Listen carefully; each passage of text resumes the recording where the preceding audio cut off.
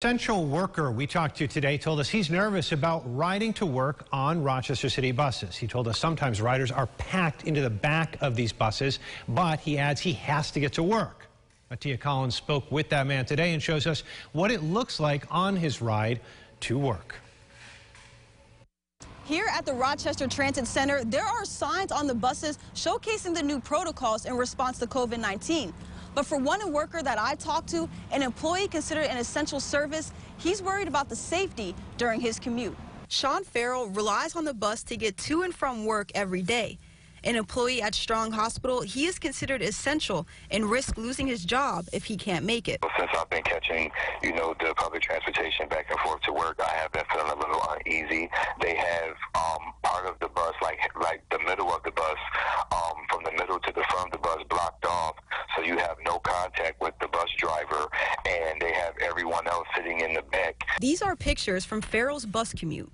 He says some protocols put in place, like the yellow tape seen here to keep passengers away from the bus driver, could be putting passengers at risk. People are sneezing, they're coughing, and it's like, what can you do? Because it's not like you can run to another side of the bus because there's somebody there, or somebody on your left, or somebody on your right, or somebody in your front or your back. The Regional Transit Service has taken steps to prevent the spread of COVID-19, including cleaning and detailed disinfecting of the buses every day.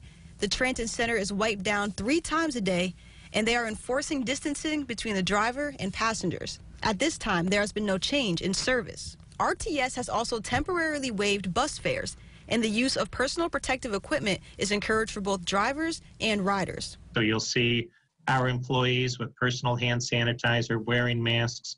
We encourage all the riding public to follow Dr. Mendoza's guidelines and the county executive guidelines to wear a mask when in public.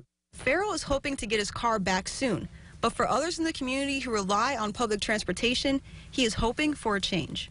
Just making sure that these buses now, from this point on, have hand sanitizers built on, somewhere on the bus and fully refilled on an everyday basis.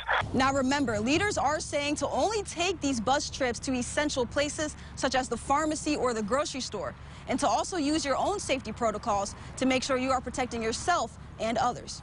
In Rochester, Tia Collins, News 8. Tia, thank you. Now, RTS has waived bus fares until further notice, and passengers must use the rear door on long buses to promote social distancing. Maureen?